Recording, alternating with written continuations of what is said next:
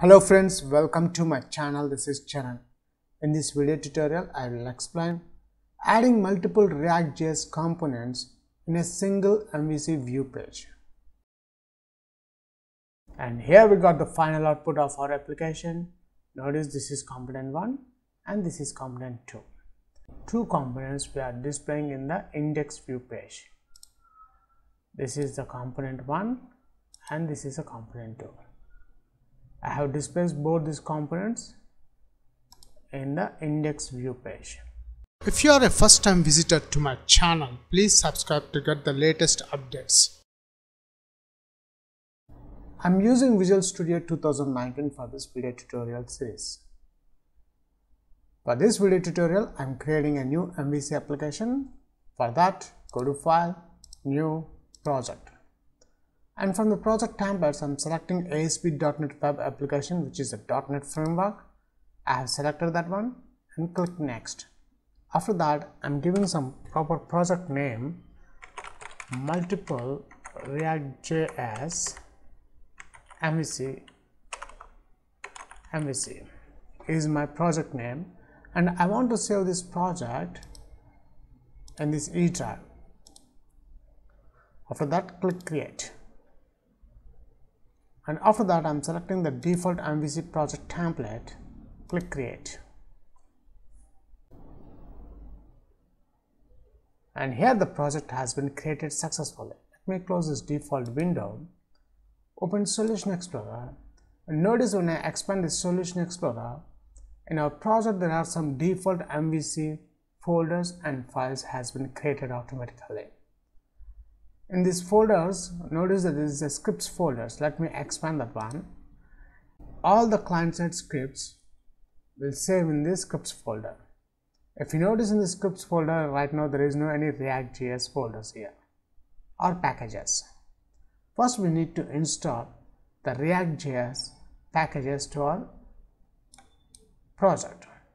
So for that, first go to Tools, Nudget Package Manager, and I'm selecting the Package Manager console. And from the Package Manager console, I'm installing the ReactJS packages. Install -package react.js. Enter. And here they successfully installed the ReactJS version 0.14.7 to this application, which is our project name. If you notice here, now the scripts contains a React folder. When I expand the React folder, there are some ReactJS files, DOM components and ReactJS files, JavaScript files. Now we require some more ReactJS packages to install to our project. Now this time I'm selecting the project, right click the mouse, Manage Entered Packages. Go to Browse and search for ReactJS.NET. And from the search results, I'm selecting the react.web.mvc4. Click Install. And this package will take some time to install. Notice here they're attempting to gather dependency information for package. Now click OK.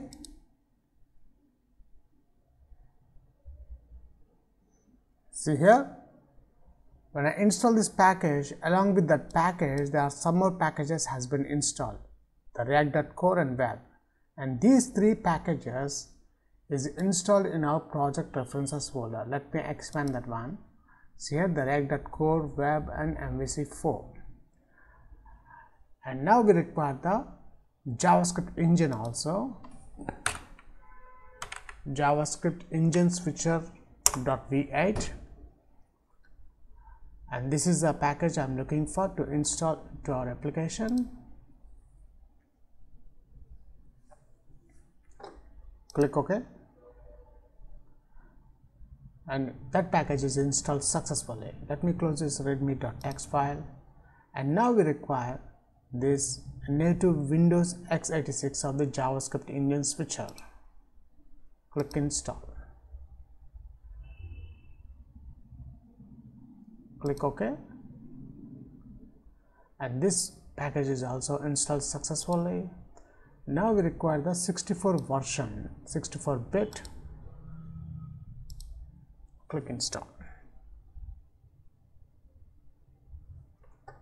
Click OK, and this package is also installed successfully. Let me close this readme.txt as well as the nudged package window. Up to now we have just installed the necessary packages to our project application, and now let me minimize its references folder as well as the scripts folder also. By default, when I install this, when I create this application, the controller name is the home and the default view page is the index.cshtml. Let me browse what the output of this application before adding the ReactJS functionality.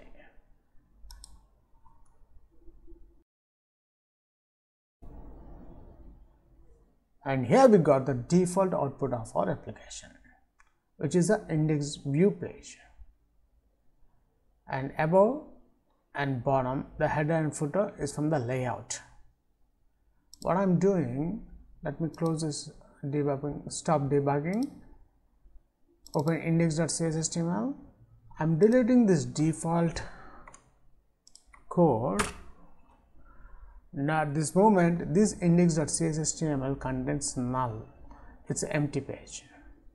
Now let's create one folder to add the ReactJS component in this scripts folder. Let me expand the scripts folder. I am creating one new folder called JS. All my React components I will save in this folder only. Now in this folder I am adding one JSX file. This is a JSX file, which is a component JS file, and the item name I'm giving React com1. Okay, and here we got the React com1.jx file. Now in this JSX file we'll create a component here. Here I'm creating a class variable. Let's declare a variable component 1. Let's add the comp is equals to react dot create class colon here, and this create class render method, which is a function. This function return colon, I'm adding the div tags, which is the root element of our component. In this root element I am adding simple h1 tag, which contains, this is component 1, this is component 1,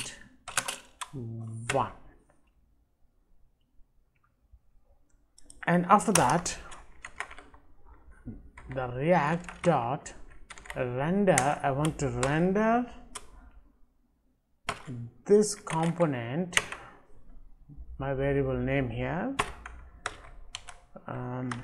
variable name comma. Now I require the element of id, document dot get element by id. This one is, let's add component 1, the div name is.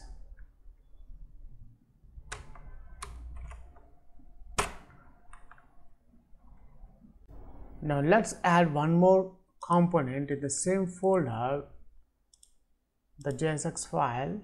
This one is a React com2 JSX file. Now instead of writing the whole code, I'm just copying to save the time. Instead of the h1 tag, this I'm changing to, this is component 2, and make sure the get element by id must be different. Here we have added component 1, and here I have added component 2. Now my aim is I want to render both component in this index view page. So first we need to configure our JavaScript engine in open app underscore start, notice here the react config.cs file, open that one. Here using JavaScript engine switcher v8 colon, after that here I am adding let me delete these all default code. Here I am adding JavaScript switcher dot code dot JS engine switcher dot current dot default engine name is equals to, here I am adding the default engine name is equals to, the engine name is v8 engine dot engine name. After that again I am adding switcher dot code dot JS switcher dot current dot engine factories dot add v8 method. That's it. We need to install this package JavaScript engine switcher in react config.cs file, then only we can run our scripts. Now switch over to index.cshtml. Here I am adding one table, and this table contains one border is equals to 1, tr table rows and the table data, second td for to display the react component 2. Now below the table we require the references of the ReactJS Open Solution Explorer. First I am adding let me expand this React folder, this react.min.js file, open, drag and drop on our view page. After that we require the React components also, so again switch, open the Solution Explorer, just drag and drop here,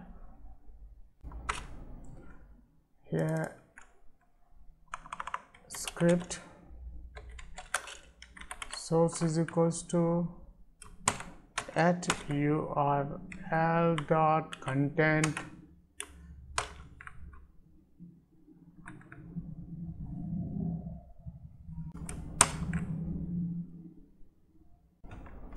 let's delete this one, we don't require.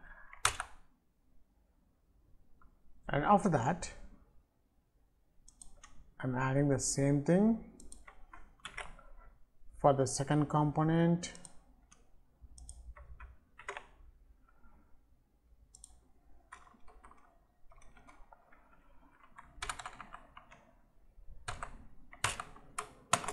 I'm closing the script tag.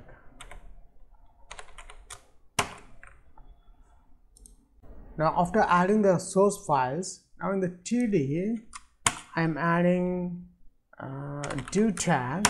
Inside this div tag I am adding the id name, this id we need to add the component 1. From the React component 1 I am adding the component 1, the document id, and let's copy this one, and this one from the React component 2 I am adding the component 2. So now we got two components in this index view page. That's it. Let's build this application. Build succeeded, we'll check the output.